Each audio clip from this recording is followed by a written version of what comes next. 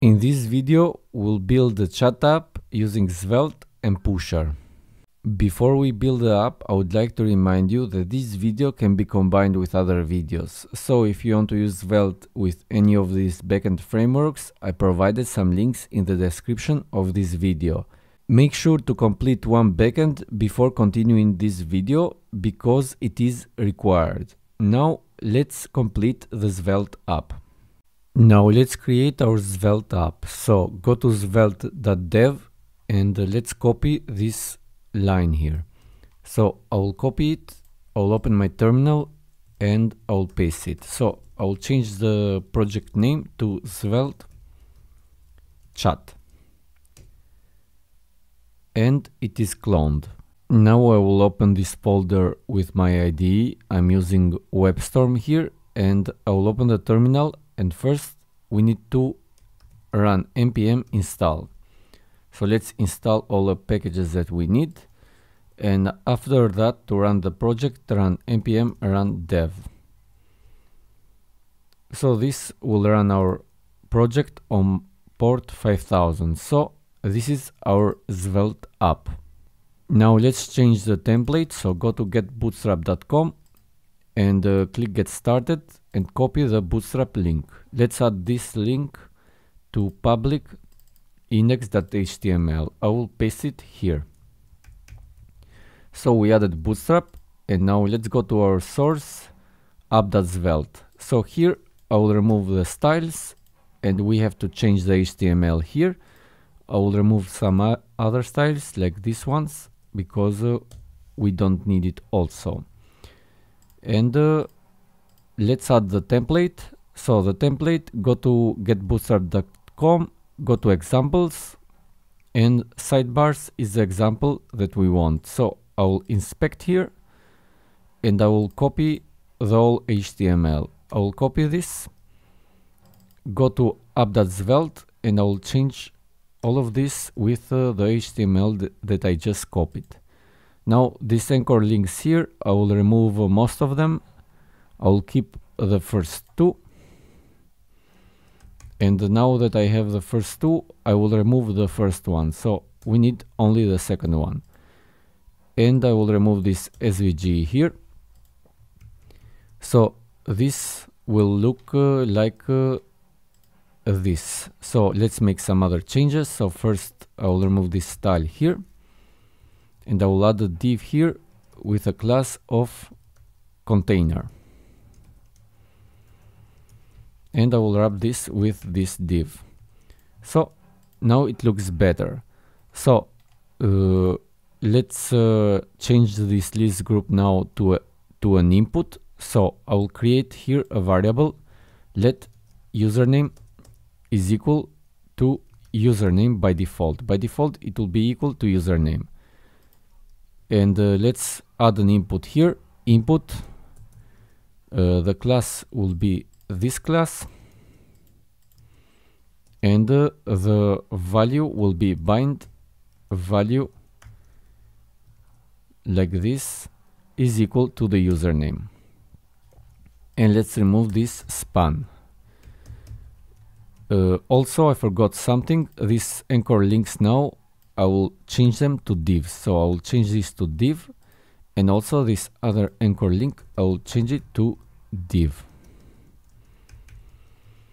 And this will look like this. So we have an input and the username where we can change it. So that is completed. Now let's add also some messages to loop here. So I'll create another variable, messages, and this will be equal to an empty array. And we want to loop the messages here. So each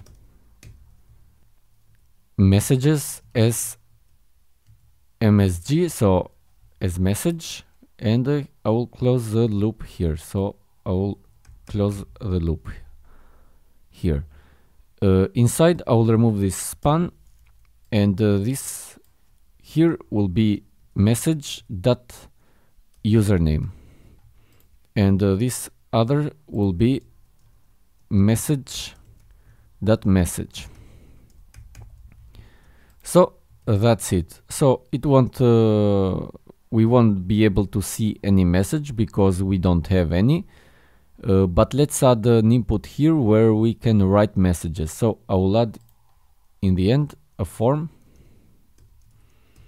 and this form inside will have an input. So this input will have a class of form control, and it will have a placeholder of write a message. So it will look like this. Let's add also a space here, so we don't want the input to be here. I will add styles here,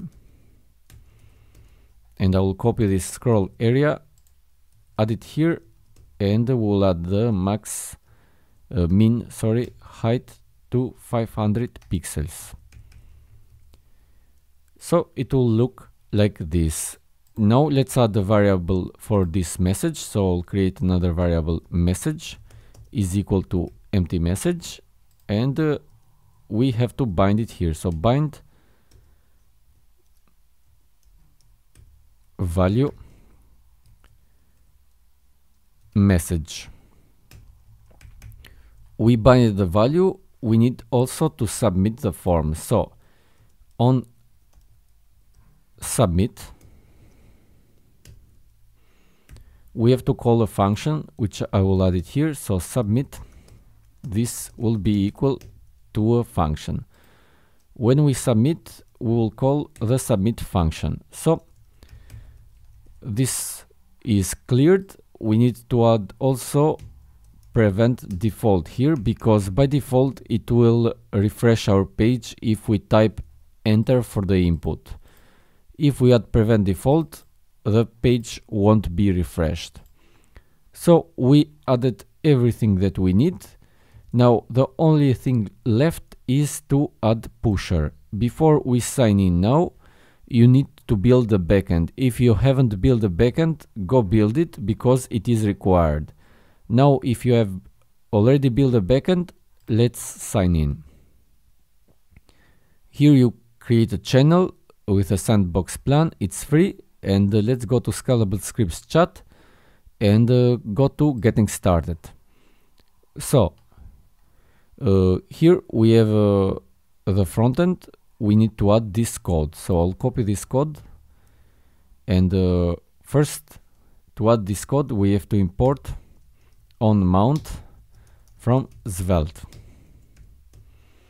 and when the component is mounted, so on mount, let's paste this code. So pusher is not recognized. We can either add this URL, but I prefer to install it via npm. So npm install pusher.js.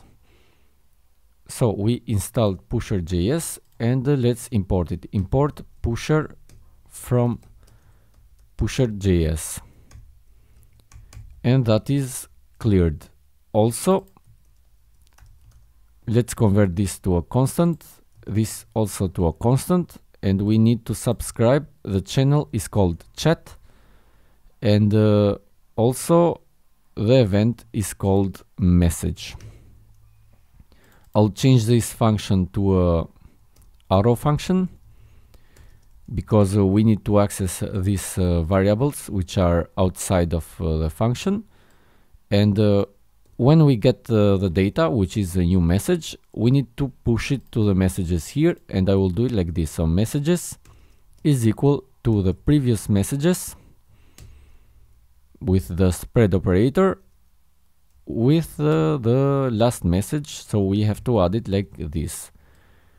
And that's it for the pusher part. Now let's send the request with the submit function to get the message here. So I'll make this asynchronous, and here we need to await fetch. We need to send a request to http localhost port 8000/API/messages. The method will be a post request. The headers will be content type application JSON, and also we need to send the body. So the body will be JSON stringify, and we will send the username and the message. So I will do it like this. So username directly and the message directly. And that's it. This is the request. When we complete the request, we will reset the message to an empty string, and that's it. This is our completed Svelte app. Now what is left is to test it in the front end. Now I open the app with my two browsers. This one is Chrome and this one is Safari. So now we can write messages. So we can write a message here and it should appear here. Also we can write also a message here and it will appear here. So this is our Svelte app. I hope you liked this video, and if you did, please also share and subscribe. Thank you.